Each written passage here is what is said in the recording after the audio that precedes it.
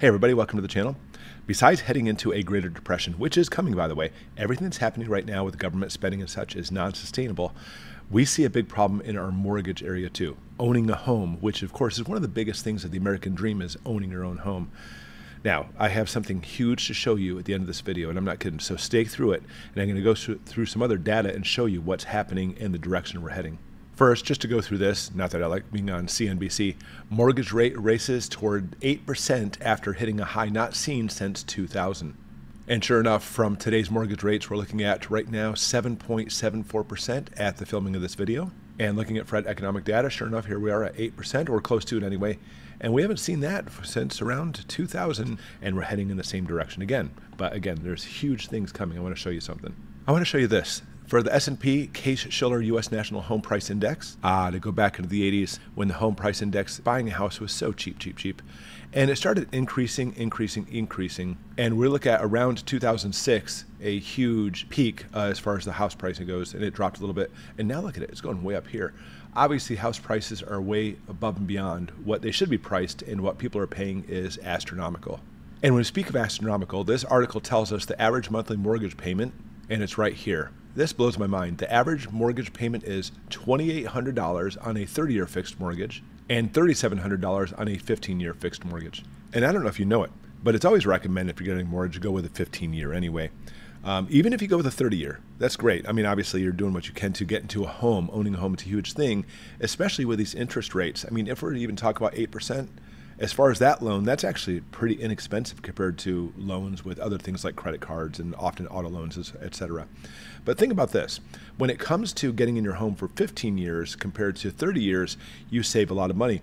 But if you go with a 30-year mortgage, nobody says you only have to make those monthly payments. You can actually double the amount each month, or at least double the principal to pay off your loan much earlier. So even if you're in a 30-year loan right now, don't think you're stuck with 30 years. You can go much shorter by paying even more. But I want to look more at that 15-year mortgage with this. But before I jump into that, the U.S. Census, I'm going to scroll down. I want to show you something very interesting. And I want to look at the median household income, which we're actually looking at dollars in 2021. Obviously, it's gone up much since then. $69,000. Getting $2,800 on a 30-year or $3,700 on a 15-year mortgage, that's the average on a salary of $69,000. Terrible, I have to admit to you. Understand that when we calculate how much you should buy as far as a house goes, you're usually looking at about 25% of your income. And that 25% is based on that 15-year mortgage, not the 30. So if we're looking at the average mortgage payment of $2,800 on a 30 or $3,700 on a 15-year mortgage, think about it this way. The $3,700 15-year mortgage is going to make it so you should be making $15,000 a month. Do you make that much? Or if we're looking at the 30-year, now we're looking at a mortgage payment of $2,800, 25% of that, we're looking at having an income of $11,000 a month. Do you make that much? I would actually argue that the majority of the population of the United States doesn't even come close to that, considering they said the median income is only $69,000. So why is it Americans are buying such expensive homes when their household income is so low? And I mean, your first thought might be, well, no, that's not how it works, because understand there's two incomes in a house. No, this is talking about the household income, not one person's income. So we're seeing ourselves right in that same picture again, in which now the housing bubble, people are trying to buy homes way more than they should. The banks were trying to stall this out and make that so it wouldn't happen. But here we are again in that same predicament. And people find themselves strapped and they're in big trouble. And now because of this, a lot of people are either foreclosing or trying to sell their homes very quickly. And that's getting into what I'm talking about in the last part of this video, the very dangerous situation we're in. And this is the first part of the problem, although this is not the big part I'm going to show you in a minute. We're looking at foreclosures. 2008, 2009, huge foreclosures. And the foreclosure rates have actually gone down quite a bit because the banks were trying to curb how much you could borrow for a house. But now it's, if you look at the curve, it's going right back up again as far as foreclosures are increasing. But people are getting wise. Instead of foreclosure, now instead we're looking at selling the houses. And the number of houses sold for cash in the United States up to 2022. In the 80s, sure, people sold their house for cash because it was a smart investment, and it dropped down and down as people had less and less money. But look, the amount of people selling their houses for cash is going way up, huge. And is that great? Wow. So, no, it's not great at all, because it's not the average mom and dad or, somebody starting a family or wanting their own house buying cash. No, it's corporations. We've mentioned this in the past. Corporations are gobbling up these houses by the tens of thousands, turning them into rental units. Instead of seeing communism, where in communism, people can't own their own personal property. In socialism, you can, by the way.